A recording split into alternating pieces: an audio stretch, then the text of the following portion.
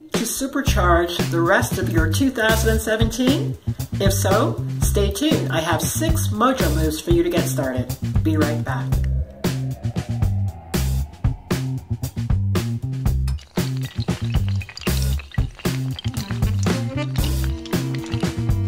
Pamela Sylvan, the Mojo Maker, back again with another hot mojo tip.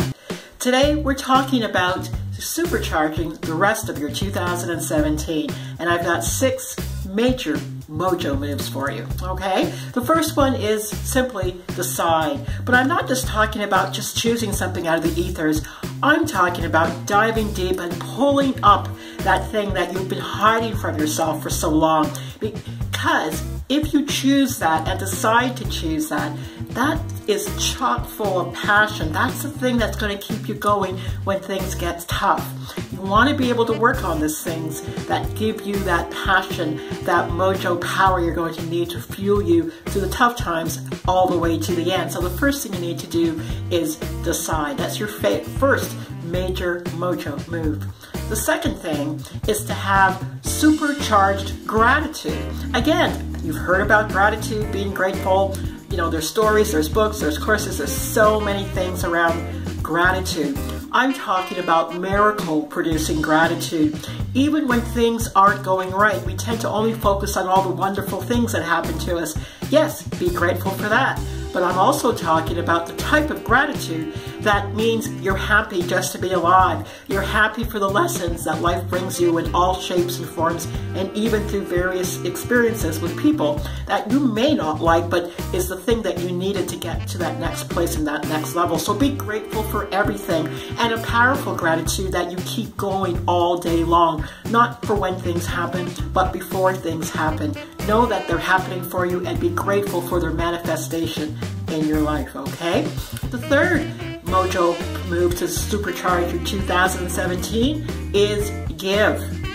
There is a law of giving and receiving, and a lot of people are waiting to receive before they can give. When I get some money, I'll give. When I have more time, I'll give more time. No, you have to give those things before you receive. The universe loves a cheerful giver, so give. Giving is a powerful elixir for manifestation. Find ways to give of your time, energy, resources, love, all of that, okay? You don't have to give all your stuff away. You don't have to give all of your resources away. But find people that need a leg up or a hand in something. Help people get what they're looking for, whether it's through information, whether it's through contacts, whether it's through a great idea, or maybe just give somebody a little bit of your attention and time because they're not having a good time or good experience. So be a cheerful giver. Go find someone to give today. Believe me, it's not just for their good, it's also for your good, because you feel great when you're in a position to give, okay? So that's number 3. Number 4 is find influencers.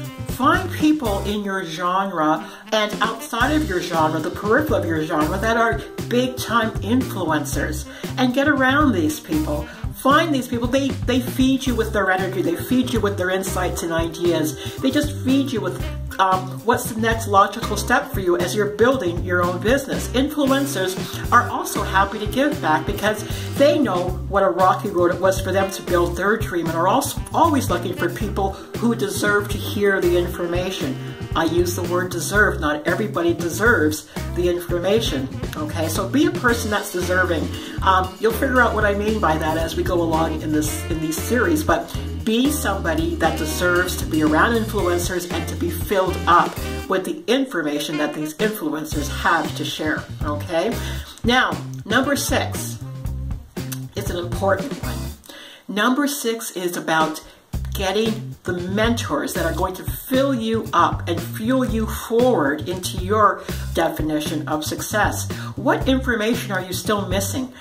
You know, there's so much. It's not just about the hands-on technical aspects of the business that you're in. It's also about the mind setting. And sometimes as you go to the next level, life design and things, the mind setting is that piece that either will move you forward or keep you stuck. Many people are stuck because even though as smart as they are, they don't have that particular mindset that produces the manifestation that they need to move to the next level. For instance, if you're tracking to the next level in your life design, and suppose it's a place that you're going that scares the heck out of you, and you have to really pull hard and climb onto the next ledge of this place to get the view and to get the next leg up so you're standing tall and in position in that place.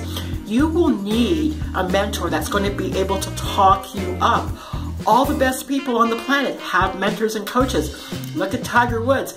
His coach does not really play golf the way he plays golf, but he's there every step of the way, every hole, every moment he's there with him, telling him and giving him the view that Tiger Woods does not have. Same with all the great basketball players and football players, and anybody of note on this planet has a coach, whether it's a sporting coach, a business coach, whatever coach, they have a coach or mentor that helps move them along. Because I don't know about you, I tend to get stuck in my head sometimes, so I need someone to pull me out into the next place.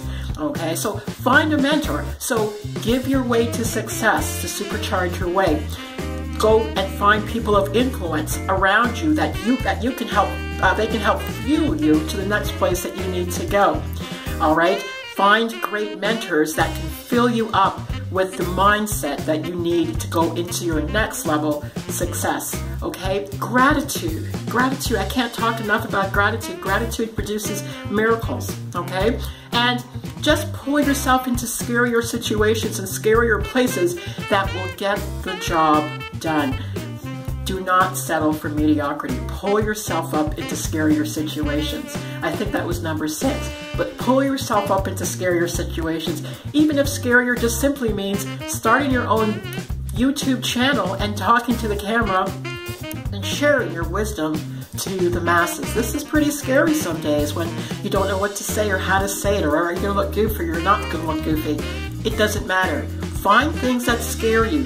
That's the essence and elixir of life. If you're too complacent because you know what you're doing and you've been doing it for years, you're not growing. And if you're not growing, to me, you're dying. Okay? So, to me, complacency causes casualties. So stop being complacent in your life. Stop complaining about it. Get up, shake yourself off, and move. Everything is a lesson. Everything is a blessing. Everything is designed for your glory and for your growth. So dive in. If it's something that makes you fall down, learn from it. What happened? Okay, so it won't happen again. If you can't figure it out, find a mentor that can help explain things to you. But use your time, your life, and your life force and your energy. It's yours for a short time and then it's gone. Don't sit around complaining, okay? You have how many months? About 7, not 7, about 6, yes, about 7 more months until the end of the year. Lots of time to supercharge your way to your success, all right? So don't forget to subscribe to this YouTube channel, and I also have a free gift down here for you with these 7 potent power strategies to help catapult you past the crowd. And again, you can always find me on my website at PamelaSylvan.com. So thanks again for hanging out for another hot mojo tip, and we'll see you again real soon. Bye-bye.